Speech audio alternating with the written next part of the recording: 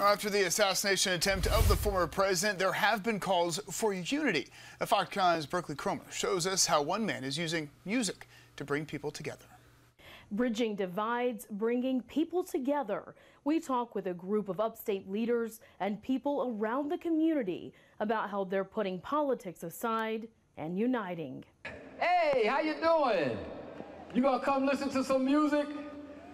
Go ahead and park and come listen to some music. Greenville musician Dwayne McMillan believes music has the power to heal. Imagine all the people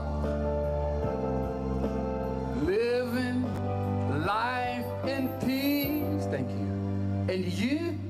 Music unites us because you know why? It's a universal language. He says a song can transcend differences. And when I see all races of people, young, old, children, smiling, laughing, having a good time, it brings joy to my soul. Speaking to our shared humanity. God made us and created us all as equal beings.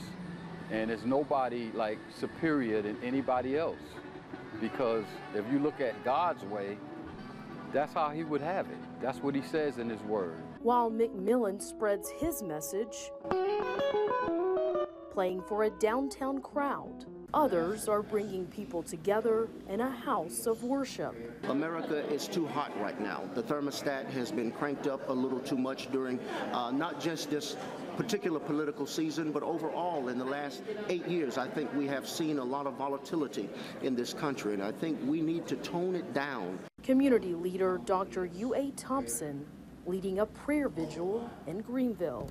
We need to seek remedies, seek solutions, seek how we might unite, how we might be together, how we might express our individual uniqueness, but also cognizant of our own humanity. McMillan says it's time to bring down the heat. I'm very sad and sorry to hear about, what happened to, number 45, but it is a wake-up call. It's a wake-up call to stop rhetoric of violence, political violence, and just, come together as one. I see skies of blue. The gentleman that I heard about that died, and other people that got injured, and for what? Why? And I truly believe like everybody has a right to believe how they believe, and what I think is respect should be shown to those beliefs. McMillan's tip for putting differences aside? And I think if each one can reach one and teach one those values, I think we'll have a better tomorrow. And I think to myself, what a wonderful world. Mayor Knox White also speaking at the prayer vigil earlier, saying in Greenville there has always been a tradition of people coming together. Berkeley Cromer, Fox Carolina News.